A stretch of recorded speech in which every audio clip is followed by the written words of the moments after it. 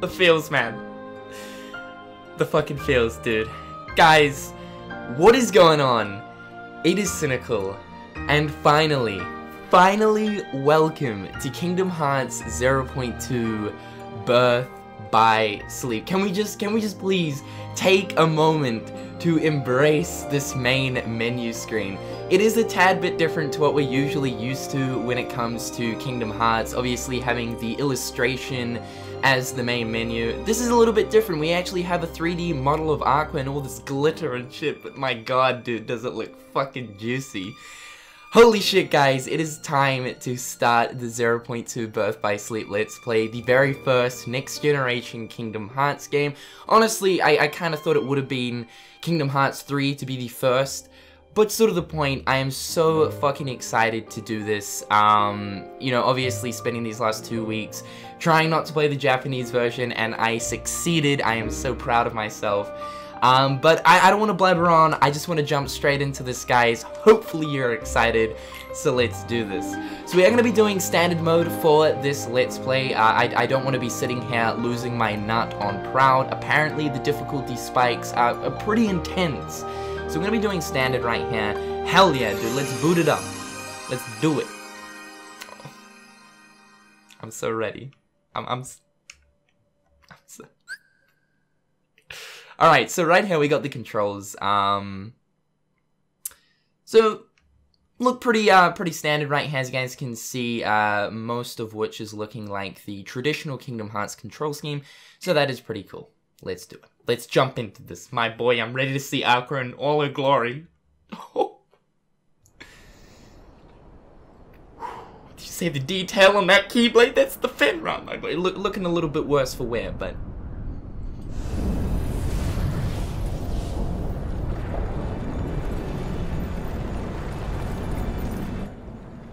Was that a Kingdom Key?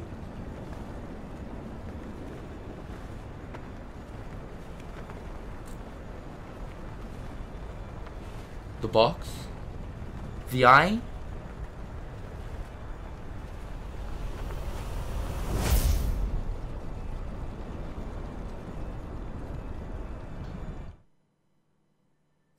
Okay, heart's racing, dude. Heart is fucking racing. The great battle with Xehanort is almost upon us. As you know, we must take action looking to fresh. keep the seven pure lights safe. Freaking looking fresh. Look at this. Look at the gleam. To assemble the seven guardians of light. It is time to return to our world the three Keyblade wielders we lost over a decade ago. Ventus, Terra, and Aqua must be saved from their sad end, for they have more to achieve. Following their first battle with Xehanort, Ventus's heart refused to awaken, and so Aqua found a safe location to conceal him. But when she set off in search of her other missing friend, Terra, she fell to a place from which there is no return without outside help.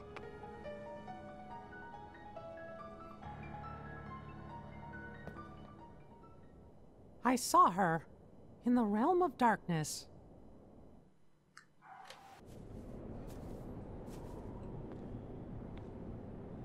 Oh, could it be?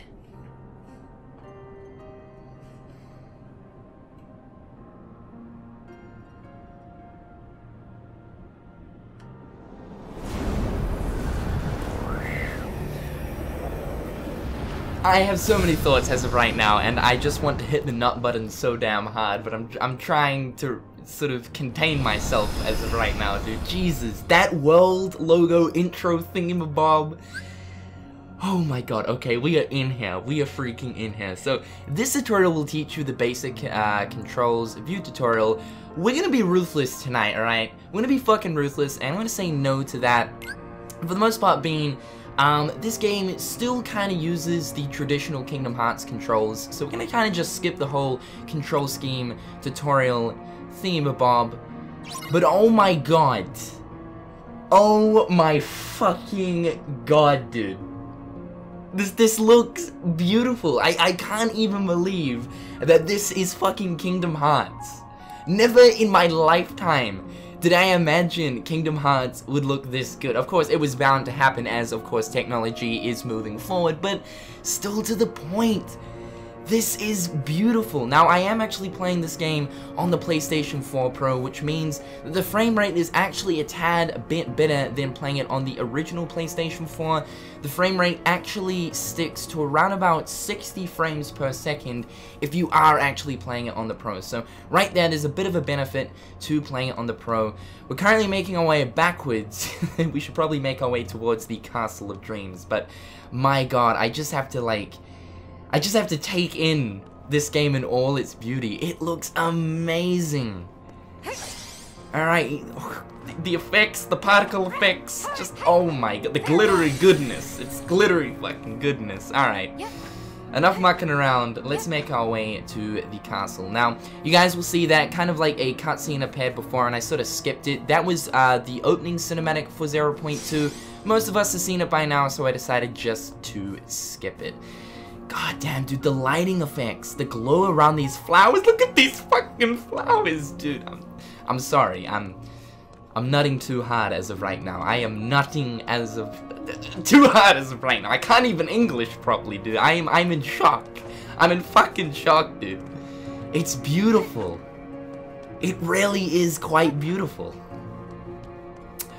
Oh my god. Okay, show me the goods. Get me into that combat, dude.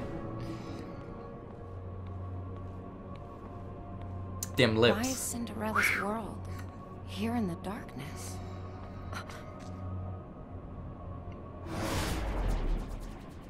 Alright, let's do it. Next generation shadows, bring it on. Alright, so our first kind of little tinker around with the gameplay. Now, I have played the demo, but I'm interested to see how it kind of compares to that of the demo. Obviously, this is the full final version. Oh my god, beautiful. That's a lot of XP right there, per kill. We have 3,283 XP until our next level. Alright, let's get this guy. Nice. We don't have any magic as of right now, but that's cool. The Keyblade's doing the trick. Oh, Master Ericus's dildo stick. It's coming in handy, I gotta admit, it's coming in handy. Ooh. Okay, our first next generation hit. Not good.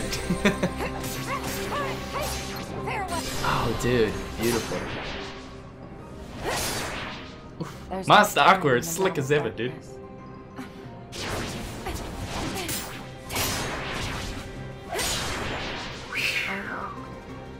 On and on without end. Still got them moves. In the realm of light, do days or years pass with each step? I know something has started to go wrong. I must hurry. Oh, okay. See, like cutscene to gameplay transition, dude. Is this a new thing? I'm liking it. It looks super smooth. So this right here is what the menu is looking like. Of course, we got a glimpse of it during the Jump Festa trailer, but looking pretty damn cool. I'm interested to see what the story panel has. So we can kind of just go through the story. That's nice, and it kind of like categorizes it as well. That's really, really cool. Config, let's take a look at the config. So it looks to be like we have the same sort of options as we would usually have in a Kingdom Hearts game.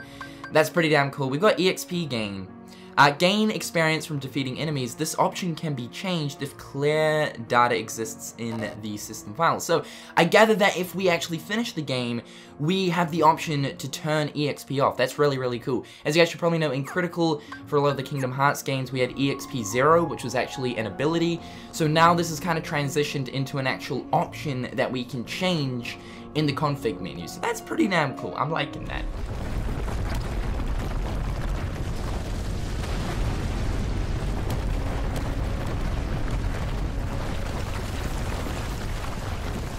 I swear that was the controller. I guess I know which way I'm going. Oof. I mean, that looks a bit dangerous, don't you think? Okay, alright, so we got the shiny little orb thingy, not orb, glitter thing. I can't even think straight, dude. That's like, how blown away I am as of right now. We got the shiny little glitter things, I don't know. This indicates that, of course, we can do some parkour. And that flow motion grind, gotta love it. Beautiful. We have a chest right here, our first next generation chest, and we get a potion. To be expected.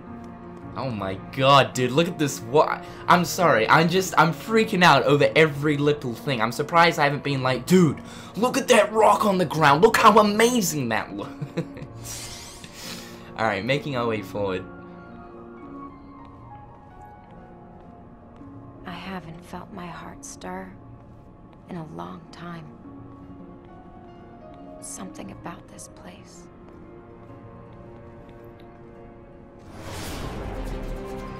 More shadows. Alright. It looks like worse things are stirring. Let's do it. Dude, I love those cutscene to gameplay transitions. They are so smooth. Jesus. Oh. Alright. Try and keep our distance. Keep the damage to a minimum. Alright, level 51. Strength up. So we start at level 51. Interesting. I mean, we started at level 50, but of course we just got 51. Nice. Alright. In a way, I suppose that kind of makes sense because, like, sort of by the end of Birth by Sleep, you're around, like, level 40 to 50 anyway, so in a sense, that kind of makes sense. Alright, nice. Make your way to the Castle of Dreams.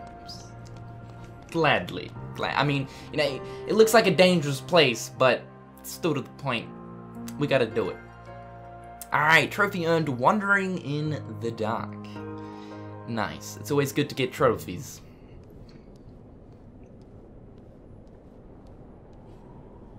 I took it for granted. I thought I had nothing in life to lose. Ooh, the lip syncing. On point.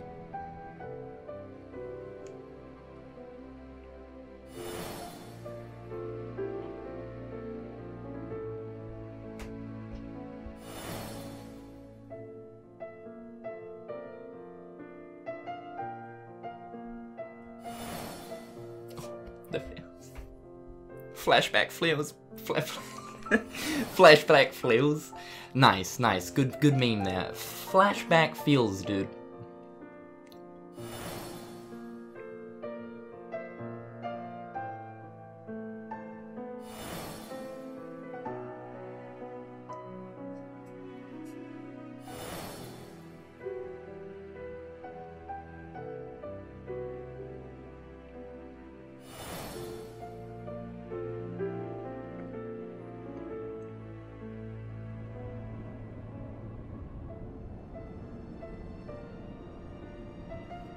Here, too, everyone in this world thought that they were safe. Not just the people, but the dog waiting for his owner. The cat curled up in her nook. So much life.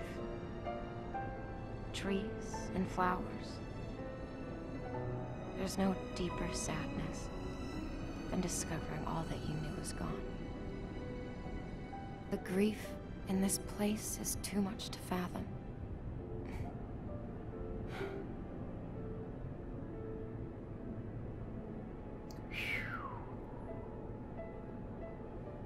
That's enough. I can't keep on wishing for the past. Exactly, Go. We gotta keep moving forward. We gotta make a difference, alright? We can't stand there and sob to ourselves. We gotta make the difference. Alright, so we got a little bit of an explanation here on the objective system, which is a system that I'm super excited for. So, fulfill specific conditions to complete objectives, and you will be rewarded with clothing and accessories for Aqua's wardrobe. So that's pretty damn cool. As we do these different little missions and stuff, we're gonna be getting rewarded for customizable sort of items to then put on Aqua, and I'm super excited to see what this system is kind of like. I gather, okay, so yeah, we've got the objectives tab now in the main menu, so basically right here, defeat the shadows, defeat 30 shadows, we have test of strength, raise Aqua to level 60, not too bad. Defeat 5 Heartless using Counterblast. So we're gonna try, like, as we make our way through 0.2, I'm gonna try to obviously complete the different objectives that we can. I'm not going to be aiming for full objective completion in this Let's Play, but if we can, of course, like, complete a few objectives, that would be really, really cool. We also have the Wardrobe tab right here, which of course is the tab in which we customize Aqua. We have a different pattern right here, plain, and then default. Alright, let's look at... Okay, so we can actually color plain. Alright, I think it'd be better to... Let's do the green. I know that looks a little bit different, but here at TGJ, we're all about that green. So, let's go with the green. It looks a bit different on her just because of the fact that, you know, I'm so used to seeing her with the blue, especially with the blue hair, the blue eyes. Kind of makes sense. Oh, we didn't... Good one. You're making a really good impression on yourself right now, Cynical. Alright, there we go. Nice. Nice. Okay. Let's keep pushing forward. So we can actually destroy these barrels. Die, barrels. I don't really want to be the barrel murderer, so let's kind of refrain from doing that unless we actually need some HP. We're also going to keep our eye out for any sort of treasure chests we obviously come across as well. But damn, dude, these lighting effects and everything, they just look absolutely amazing. Okay, so it's good. The customizing thing is, it doesn't appear in cutscenes, which is one thing I'm kind of happy about, honestly.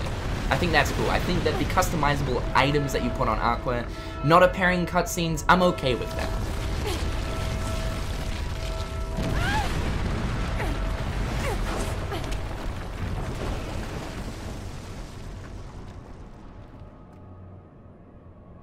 The road collapsed when the clock advanced.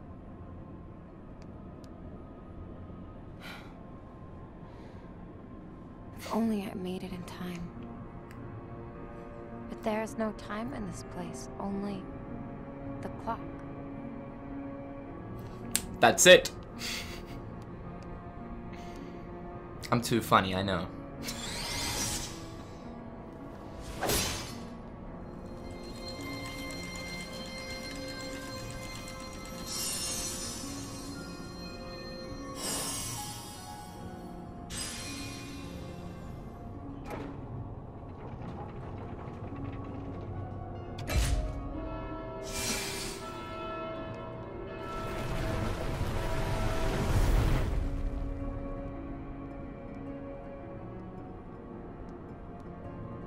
I knew it.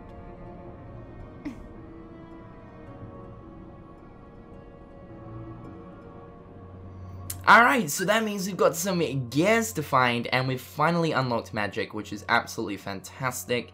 I feel like I'm going to be using Blizzaga a lot throughout this Let's Play because of the fact that I absolutely loved using it throughout the demo. The really cool thing about Blizzaga is that if we use it, we'll have this like ice trail leading behind it, which kind of just disappears pretty damn fast. So I think, alright, we gotta jump on it pretty damn fast. But yeah, that's a really cool thing about Blizzaga, and on top of that, it actually freezes enemies as well, so pretty goddamn helpful. We also have a map, and it looks like they're using the same map icon. Super cool, alright. Okay, I just used Kuraga out of nowhere. Nice. Alright, our MP is on cooldown. So, same MP costs as, say, Kingdom Hearts 2, so most of us obviously are used to that, so that's interesting.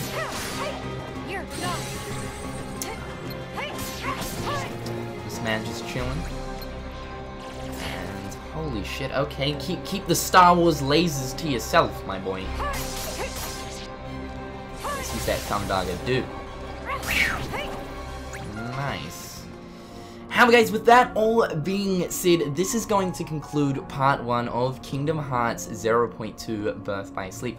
I am so damn excited to, of course, continue with this Let's Play series, so please, if you guys would, drop a like on this video to show you guys support. In the next part, we're going to be going through the destroyed town of the Castle of Dreams, and of course, we're going to be tracking down those gears. However guys, until next time, I'll catch you dudes later. Peace. Peace.